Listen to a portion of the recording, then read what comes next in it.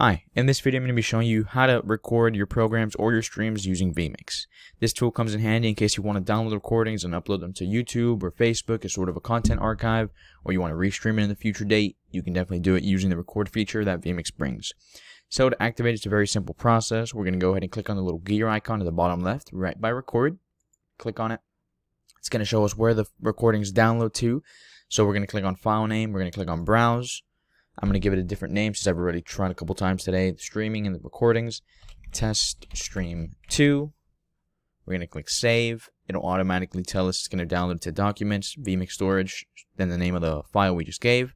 And then it's going to show us the size, 1920 by 1080. You have a couple different ones you can choose. I normally always leave it as it is because vMix chooses the best possible settings. But it's all something that we can edit to our very own liking using the settings for the audio, the profile, bitrate, frame rate, things like that. But for now, I'm just going to leave it as it is. We're going to click on OK. And then once we're ready, in a future date, let's say we're streaming, we're playing a music video, or we're doing a program live, you just go ahead and click record. And the program automatically starts recording.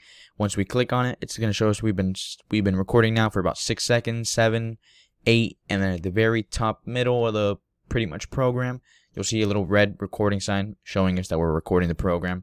Once we're all done and we want to stop recording, we can just click on record, stop streaming. We're going to click on yes. And now we click on the little gear icon, browse, we automatically see our test stream here. It automatically shows up onto this file. We can transfer it over to a different program, Filmora, whichever program you use to edit videos, and do what we please with the file.